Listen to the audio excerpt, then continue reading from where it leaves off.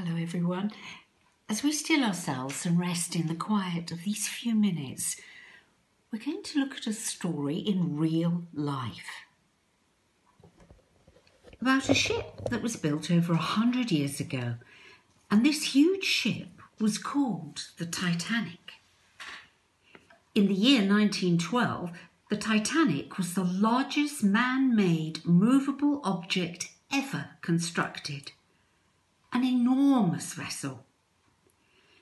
History tells us that the Titanic was on its maiden voyage, the first time that it went to sea, when the tragedy of its sinking happened. The Titanic set sail from Southampton, England, travelling to New York City in America. There were 2,224 passengers on board, including some of the richest people in the world. There were 3 classes of passengers. There were first class, second, and third, from the richest to the poorest, and they certainly didn't mix.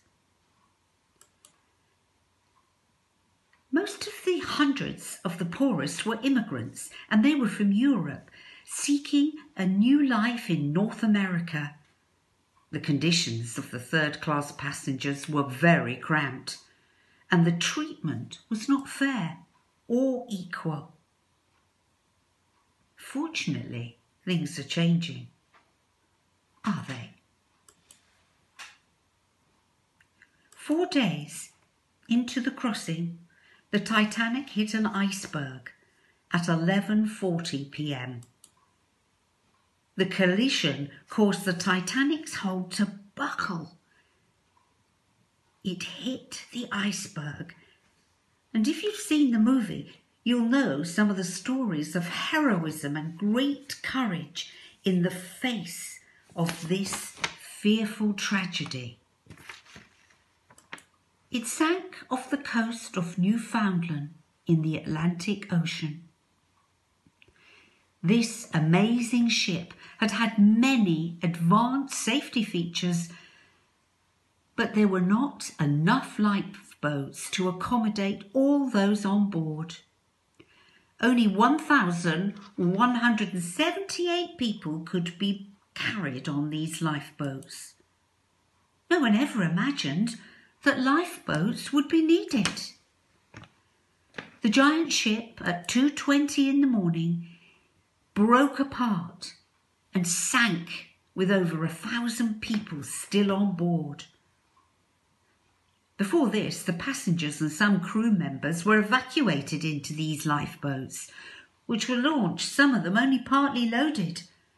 Over 1,500 drowned in this tragedy, and it was marked in history. The accounts of survivors told of great bravery and courage, and of one man in particular, the true hero of the Titanic, Harold Lowe.